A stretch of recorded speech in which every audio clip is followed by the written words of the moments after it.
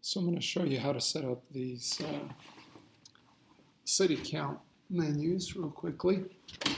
The instructions are pretty particular on this, so I'm gonna follow this really closely. I can see the URL has this blank in it, so I'm going to switch that to show that blank spot. So let's do that, and let's save the menu. And then we're going to go over to widgets. And I think I saw it. Okay, so there's the city count menu. Let's go back and look what that menu is called. Okay, it's called cities.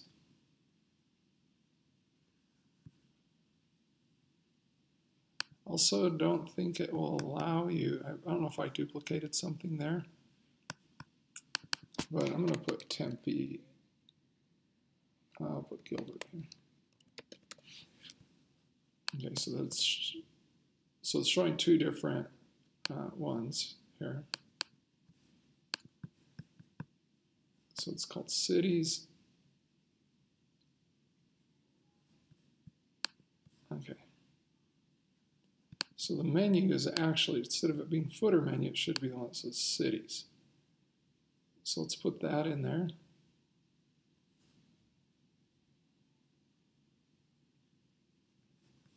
And then let's go over here and see what this looks like.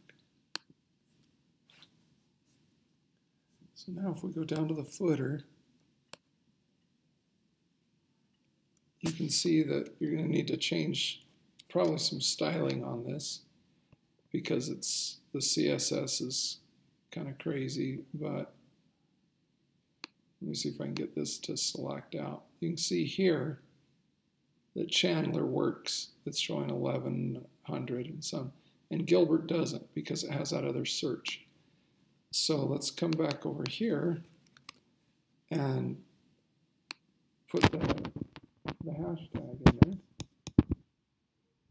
And it may need to be, the cache may need to be cleared and all kinds of craziness now at this point to make that work properly.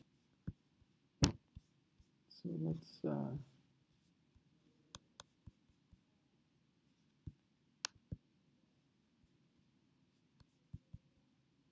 add a custom link.